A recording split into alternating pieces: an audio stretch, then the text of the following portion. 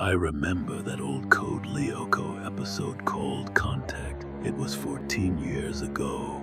I was a teenager. I remember watching a version to this day I could never find. It was very disturbing. Everything was off. The animation was choppy. Everyone seemed to laugh nonstop, except Jim and Sissy, who appeared angry. The film began. Odd was scared running through the catacombs, was confronted by Jim, played by a student mocking Jim with caricature-like acting. Jim told Odd to stop fooling around, then he helped him go to the infirmary. Then they heard something big coming. It was a giant Sissy Delmas who looked unnerving.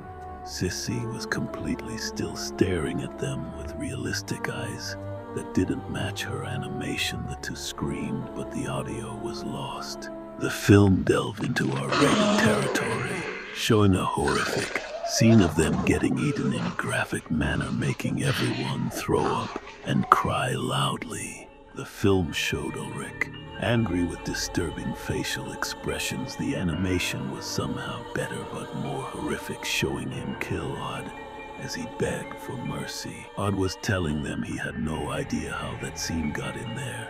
Everyone after that day forgot everything, except for Jim, who later disappeared.